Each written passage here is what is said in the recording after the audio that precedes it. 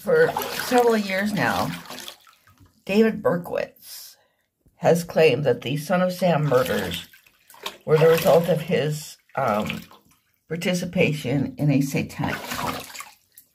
He was one of the murderers, but there were several of them in this cult he supposedly belonged to.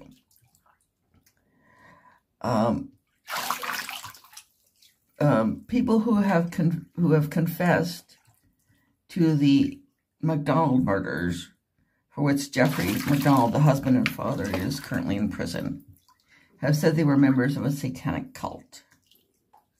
Okay, now that I tend to go along with the thesis in Debbie Nathan's Satan's Silence, that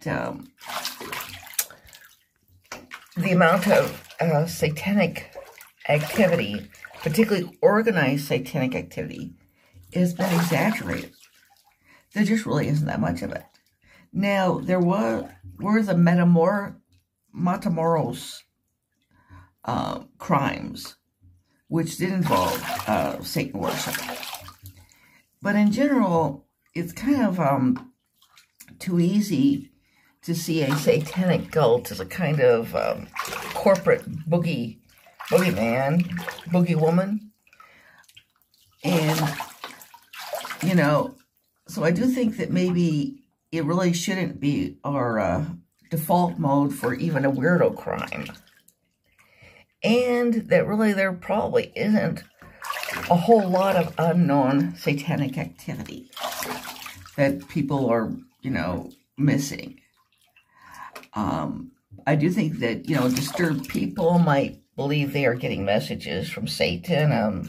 Serial murderer Richard Ramirez is an example of a devil worshiper who was, you know, who actually committed crimes. And I've always mentioned Matamoros. But it's kind of too easy for people to kind of fantasize an underground of satanic cultists involved in all kinds of nasty occurrences. So, I do think that it's been exaggerated, and that it's really not something that, as a culture, we really need to fear, because it's just not that common. Now, sex crimes are certainly very common, including sex crimes against children. But I think the idea of an organized satanic underground promoting such crimes is very unlikely.